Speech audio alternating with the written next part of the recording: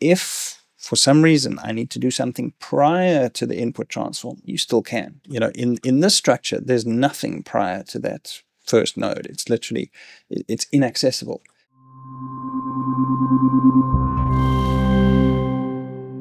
Hi there. In this video, we're going to discuss options for building a node structure and applying the color management theory that we've discussed in previous videos. So let's get into it. Right, so finally, after all that theory, we're down to doing some grading. We need to look at our node structure, and I'm going to give you some advice basically from more complicated to more simple, and you need to choose a node structure that works for you and a color management method that works for you. In terms of our node structure, we obviously need to meet all these workflow criteria about sizing. We might be shooting 4:3 and we're going to crop it to letterbox, or we're going to crop it to 16:9, or all these different things. So scaling is an issue. Color management is a big issue, which is the whole pipeline, the whole job. We're going to design a show light. We're going to maybe put grain or texture, and we're going to be doing scene by scene looks. So going from broad to finer and finer small sections of detail. We're going to be doing shot by shot matching. We're going to grade fine details within each shot. So going from broad, you see how this is getting finer and finer. Then once the fine detail is done, then we do different versions. We go to TV, we go to cinema, we go to HDR, web, cell phone, etc., the plethora of deliveries. And then obviously we deal with changes and contingencies. So the node, ideally your node structure should be able to deal with all of that if you're working at the highest end, or a way simplified version if your requirements are very simple. So know your requirements. It solves all the problems. Why use a fixed node structure? Because it's easy to ripple things. You make changes, you work through 100 shots, and then you decide to make a change, or the client decides to make a change, and you can, because of the common node numbering, you can ripple that change through to all the other shots without having to go applying them one at a time. So this is roughly the node structure that I work with. I have my input color management and then some noise reduction. Then I will do shot by shot matching. So that's every shot will have a little tweak if it needs it. Scene by scene. So the day scene, the night scene, at school, at home, will have might have its own tweak. And that'll be all the shots within that scene. There'll be fine details in a parallel section. Texture, I like to apply texture first before applying the look, so it also goes along with through the color journey as it is. The show look itself, it normally comprises of 3 components: matrix and HSL transforms, a 1D tone curve, a split toning, and then I always liked, versions and trims. I leave a few extra nodes for contingency. And then obviously the color management, the output transform to go out to our various display types. Now, if you're going to be doing project-based color management, it's going to be overarching and it's going to be outside of the color page. So you're going to be in this situation. You don't need a node to do input. You don't need a node to do output, but you do need to go into the color management in the settings page to set up your color management how you like it. Either automated, which I personally don't trust, or you can go into the custom mode and you can set all these details: the input, the timeline, various luminances, the output space, any limiting, and what type of display transform and color science you're going to be using at each stage. But like I say, I like to use node-based management, because if for some reason I need to do something prior to the input transform, you still can. In this structure, there's nothing prior to that first node. It's literally, it's inaccessible. Whereas here, I could theoretically, if I really needed to, I could do something prior to this node, and I could do something prior to that node. So yeah, maybe that's a good thing for some people. Maybe it's a bad thing for other people, but those are the pros and cons of node-based versus project-based. Node-based, you have to manage it yourself. Project-based, it's kind of done for you, but you also still have to be very careful. Just roughly a visual representation of the 3 components that I mentioned for look design. We have 3D matrices, the various hue versus hue, hue versus sat, and all these what I call HSL curves or HSL transformations. Very important to a look is the contrast curve, a 1D tone curve, which is typically our S-shaped curve, which has come to us through more than 100 years of film, photography, and general image making, and color washes. It needs to look cold, it needs to look warm, or it needs to have split toning for a particular artistic effect. So these are the broad 3 categories, and we'll go into this in detail on other videos. So yeah, let's look at some images finally after all that theory. Sorry. Too much theory. Okay, so what do we have here? This is my standard note structure. Now, what I'm going to show you is from, let's say, I know people who do way more complicated than this, but let's say this is complicated. So as you can see, I have my color management in the front. This is going from my camera space, which is Arri Wide Gamut 4, Log C4, to my working space, which is DaVinci Wide Gamut, DaVinci Intermediate. Again, always 2 things, gamut and transfer function, gamut and transfer function. Through my node tree, I've got shot matching, or scene looks, should I say, characteristic of a scene, like a cool evening, a warm afternoon. This parallel stack, I do fine details, a window on a face, keying the leaves of this tree, etc., etc. This is my texture section. Then my 3 components of my look, my HSL and matrix, my 1D curve. In this node tree, what I'm using is the Filmverse to do everything, but let's just say it's acting as the 1D curve. It's in the position of the 1D curve. Prior to my 1D curve, I do like to have a node that can do highlight roll-off, because nowadays with high dynamic range cameras, highlights are a big issue. It's not something that you can ignore and just leave to the color management to do. You often have to do manual tweaks yourself. So then, yeah, my split toning and any clips and a contingency node. And there's my output transform, which is going from DaVinci Wide Gamut, DaVinci Intermediate, to Rec 709 Gamma 2.4. Now, I like to, when you put these color space transforms on and use DaVinci tone mapping, normally these ticks are grayed out, and it does it for you. Based on what you select here, it'll give you a good solution. I like to open this up, especially working in HDR projects, and I need to check and choose the mapping carefully myself. So what I wanted to do is I want to go from 10,000 nits, which, remember, we saw the specification of DaVinci Intermediate. It goes all the way up to 10,000 nits. I want to take all of that and I want to tone map it down into my output Gamma 2.4 standard definition. It has a peak white at 100 nits, and I want a soft roll-off. And so I set my output to 100. There's adaptation, which you can also adjust, but be very careful. It has implications if you're doing multiple versions. And then I personally like to control extreme saturations, so I would always put on the saturation compression here. You'll see in this image, if I show the vector scope here, because I've already created a fairly muted look, no high saturation, you'll see that if I take this off, there are only some of these cyans that are being affected, but it's a good safety net, and it's a nice way to give you kind of a smoother, more controlled color gamut, especially at the extremes. Right, so let's say this is our complicated one for people who know what they're doing, who need to do lots of details, they have demanding clients, and they might be doing multiple versions. But let's simplify. Not everyone needs that to have things that complicated.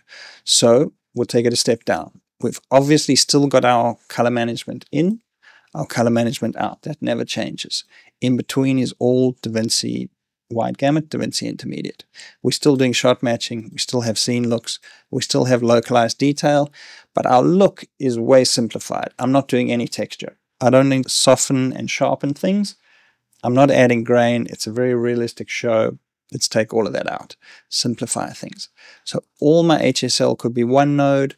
I could have a highlight plus the 1D tone curve, split toning, a safety node for anything at the very end, and then my output transform. So way simplified. If that's what works for you, then do that. Even simpler. So we might still have the scene, the matching in the scene, and say it's a long job, limited time, low budget, and you've negotiated with the client to say, look, based on what you can give me, and based on the time available and the number of shots, let's just make an agreement up front. No details, no windows, no keys. I will use primary and secondary corrections on a global, on the whole shot, and I'll do my best in the time, and that's the criteria for the particular job. So a way simpler node structure. You still can use the more complicated node structure just in case, but in terms of what's actually getting used, this is, and you might find that this works for your level of production. So we can go even simpler. So let's say something that's really simple. It's a no-brainer. You're not going to be windowing anything. You've got to work fast, and it's mostly consistent. So you might have a matching node shot to shot. Obviously, you're still encompassed by your input and your output color management. You've got one node to create your look in. And now I'm using the Filmverse. You can see I've done a lot of tweaks. It's now zigzagging backwards and forwards. I've built a slightly more muted look, which has got a strong contrast. And I've made dropped the luminance of some of the colors with these density sliders. But it doesn't have to be that way. I mean, I could save this. I could say, right, I'm going to use this one. Let's say this is my look, and I'm going to build contrast. So I'm just going to use the bulk standard S-curve contrast. I'm going to build it to my liking, and I'm going to move the pivot point just how I like. So the very just simplistic. We're not even getting into the mid-gray points of any color spaces and any fancy stuff like that. We're just going to add some contrast. We might do some color washes, cooling the blacks, warming the tops, and we want to desat slightly. Done. That's it. That's our look. And we go. It's a simple job. It's maybe a simple corporate video, a wedding video for your aunt, or something that just needs to be done quickly. You don't need to kill yourself with detail. And this is it. Color management, one node for the look, and a node that you can do matching on. It's fine. It's got to be suitable for the job. In the questions on the previous video, some brought up the issue of ACEs. Now, if you're working in a project that requires using the ACEs color management, and especially if you're tied into using the ACEs output transform, if that's a decision that's already been made and everyone, all the heads of department, the camera tests have been done, and everyone's decided, yes, we like the ACEs look and we want it as our output transform, then you would work in the following way. You wouldn't use the CST. You see, I've turned it off. You could delete it, but I've just turned it off so you can still see where it would be. It now gets replaced by the ACEs transform. Now we find the ACEs transform in the effects library here. It's the first because it starts with an A, and Resolve FX Color. And you chuck that onto this input transform node here, and I've changed the label ACEs IDT. Input transforms. That's really the ACEs terminology. And you'll see that on the settings, we just have to choose what camera is. So our input is coming from ARRI log C4, and our output is to ACEs CCT, which means that all these nodes here are in ACEs CCT. So here we go, wonderful. We do our matching, we do our texture, we start making our look, and we want to use Filmverse. So what do? Filmverse expects DaVinci Wide Gamut, DaVinci Intermediate. So we need to sandwich it between two nodes, two color space transforms that are going to go from ACEs CCT into DaVinci Wide Gamut, and then back afterwards. So the first one is going in the forward direction. We go from ACEs AP1, ACEs CCT, to DaVinci Wide Gamut, DaVinci Intermediate. So now we're speaking the right language for Filmverse. And there you go. They're all my settings, exactly as the same on the previous shot. Going out, we go back. We go from DaVinci Wide Gamut Intermediate back to ACEs AP1 and ACEs CCT. And you'll note in both cases, there's no tone mapping because these are both wide gamut working spaces. They do not need any highlight roll-off, and no OOTF forward or reverse needs to be applied. And so we're back in CCT, we carry on, and our output transform now is replaced. We're not using the color space transform native to Resolve. We're using their implementation of the ACEs output transform, and we tell it our input is coming from ACEs CCT because that's what we're in, and we're going out to Rec 709, and there we go. Now, for those of you that are paying attention to the look, you'll see that that's the normal look that we had using DaVinci Color Management, and now this is the look using ACEs. It's different. The look's different. I've applied the exact same settings in Filmverse, but the output transform itself has different creative decisions built into it. It's not just a technical transform. The whole ACEs premise was built on the fact that as a default state, we wanted something close-ish to the typical print, Kodak film print, the cinema print, S-curve, plus saturation and all these other characteristics. So by default, it's built in together, and you need to, if you want lower contrast, you need to work against that. So as an example, if I had to use aces, but I wanted lower contrast, I could prepend or put somewhere in my node stack a node that did this and took some contrast out. You'll see it's not exactly the same. It's a pretty complex curve that they're doing inside of their what's called the RRT, the rendering transform, and it's very hard to just with lift gamma gain or with an S curve to back out of, but you can get something close. That's your skill as a colorist, to get somewhere close. One more option on the aces front: if you are getting footage in from VFX vendors in ACES format, in ACES Linear and AP0 or ACES CG, any of these interchange formats, you will need to use the ACES transform up front, especially if you're getting film scans in ADX, ADX10 or ADX16. You will definitely need to use the ACES IDT at the beginning. But if it's up to you how the output transform and all of that gets done, and if you choose to use DaVinci's, then straight after this, you can use a color space transform to go from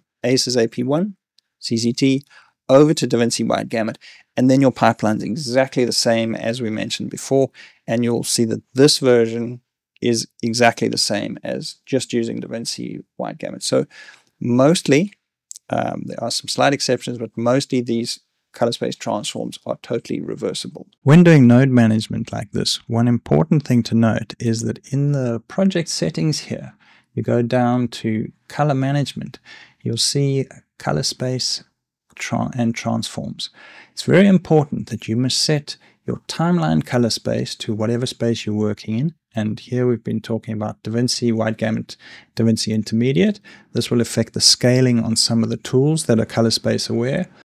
The other option that we discussed was this ACES CCT. So you might choose between one of those two. And then also, it doesn't affect much in the grading controls, but it does affect metadata on exporting. So I would always also, just as a good habit, set this Rec 709 Gamma 2.4 in our case. Another thing to note is if you're using fixed node structures and you wanting to do rippling of nodes, which you definitely will want to do because for the time saving, is in the preferences up here. If you go over to user and you go to color, most important is this middle one here, preserve node numbers when adding nodes. This must be ticked. Otherwise, every time you add a node, all of your nodes get renumbered based on the signal order, and we do not want that. Otherwise, we cannot ripple nodes effectively. And then my personal preference is to have these two on. Previous or next node navigates only to correctors, and always perform copy and paste on selected nodes. Just to kind of a legacy option. I always have those three ticked. Hopefully that was a useful introduction to building a node structure that's suitable for different types of jobs. So go out there and have fun with it. And looking forward to your questions, and we'll see you on the next one.